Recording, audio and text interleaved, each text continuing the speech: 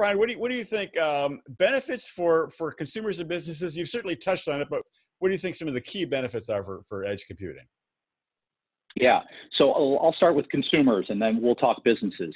Okay. So I think for a consumer, one of the benefits is just a better user experience across the devices that you'll have in your home.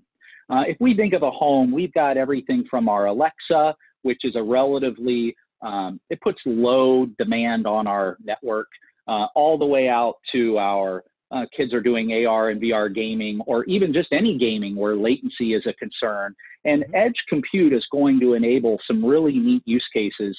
If I could go back to gaming for a second, if you could get down to sub 1 millisecond or even sub 5 millisecond gaming, wow, that's going to enable an entirely new industry for gaming, and even cloud-based gaming, right? Google is getting into cloud-based gaming now. Microsoft is getting into cloud-based gaming. We might not have that console that, that we're using for gaming much longer. It might all be done between edge doing the low latency stuff, and like we talked about early on, cloud then doing some of the heavier lifting. And we can play these amazing games without needing a $500, $400 box hooked to our TV.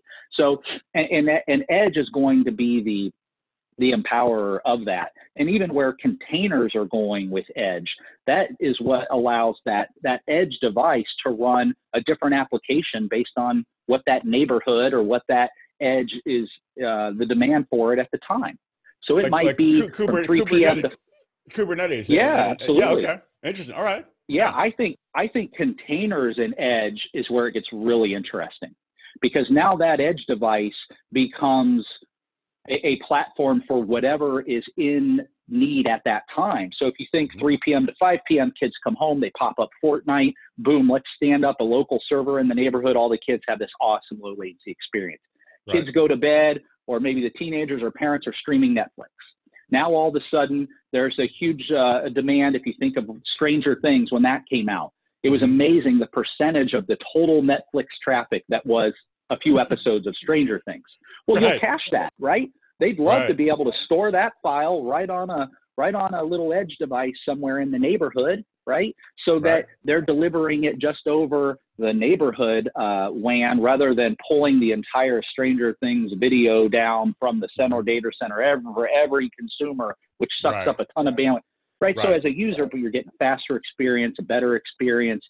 Consumer thinks that this just is a cool experience, right? And we could go into security. Does that caching require Kubernetes and containers for caching? I wouldn't say it requires it. I would say what Kubernetes and containers will give us is the ability to reuse that edge device, that hardware, based on whatever the need is of it at the time, very quickly. Gotcha. Right? So that edge device might be running a Fortnite or cloud gaming server 1 second, and then it might be a caching engine or a CDN the next, and it might be running a security slice to bifurcate or split off all our IoT traffic, right? Using containers to do that. So you can really start to stand up and instantiate, build, and tear down services very quickly with the container on that edge device.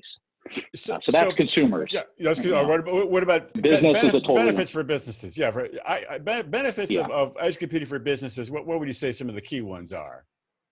Yeah, so I think one of the biggest ones is it's going to enable a business to buy new services from whoever has that edge device. A lot of times it'll be a service provider, right? It might be your local cable or telco operator. And you'll be able to very quickly instantiate security services. You'll be able to quickly set up network slicing, so that if I think of, let's take a factory, for example, that has some IoT devices that are unimportant and maybe some IoT devices that are very important, right? You might have an Alexa or a connected toaster in the break room, but you also probably have some robotics in that factory.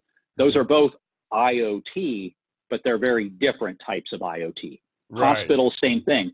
CT and imaging machines are considered IoT, right? Which is insane, right? So if you need an MRI, that's considered an IoT device. But you would want that treated very differently on your network than your toaster. Being able, again, I think that network slicing, you said, the ability to split up workloads based on demand is a great benefit for a business.